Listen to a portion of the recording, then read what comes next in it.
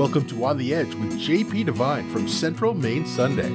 On the Edge with JP Devine audio is made possible by our subscribers like you. Thank you for listening and supporting local journalism in Central Maine. Now here's JP Devine. Mary and her Twinkie.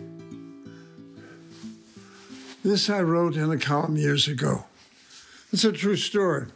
One day at recess in the schoolyard at St. Mary and Joseph Catholic School, I fell down and seriously skinned my knee. Everyone laughed and ran off except for Mary Lister. Mary came over and pulled her lunch and dessert from a brown paper bag and handed me my first ever Twinkie. I fell in love that day with Mary and with Twinkies. Thank you. Thank you, Mary.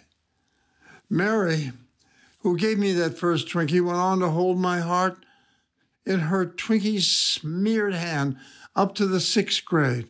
She also gave me my first Valentine, which I still have in my first scrapbook.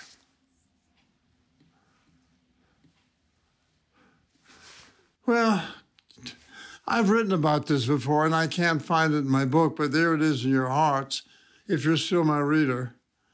I think about that Valentine and Mary on that day each year. Mary and I were a couple of years apart, never sweethearts, just close friends after that day. Then this old warm and crazy story began to worm its way into my space.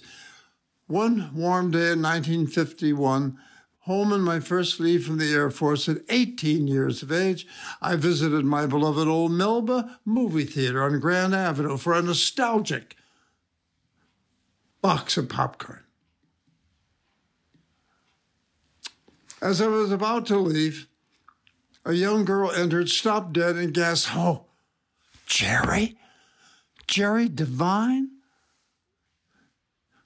Well, it was the Mary Lister of the first Valentine fame with a Band-Aid on her nose. There we stood, the boy of the horribly skinned knee and the girl of the first Valentine. The conversation, barely remembered from years ago, went something like this. "You skinned your nose, and you're in a uniform." Yeah, we shared a fountain Coke, and we said goodbye and promised to write. Barely a block away, she shouted and ran back.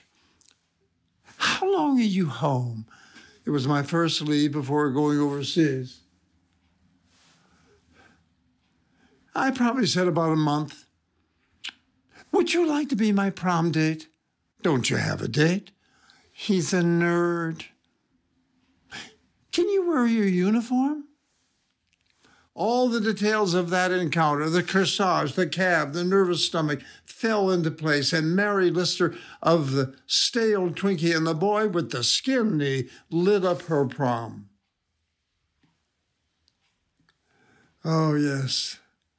Over the years, I moved from St. Louis to Waukegan, Illinois, to Bellevue, Washington, Chicago to Boston, New York to Tokyo, Hong Kong, Los Angeles, and your front door right here in Waterville without ever seeing Mary Lister again.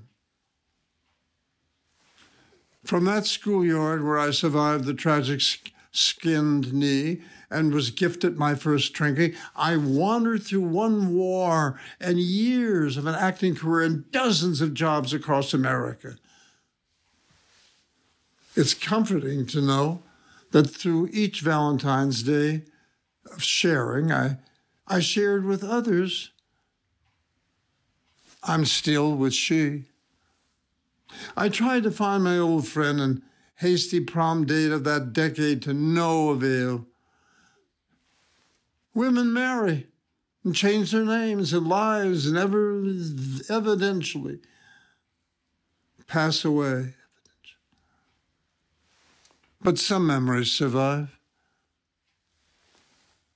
Happy Valentine's Day, Mary. Thanks for listening to On the Edge with JP Devine. On the Edge with JP Devine audio is made possible by our subscribers like you. Thank you for supporting local journalism in Central Maine.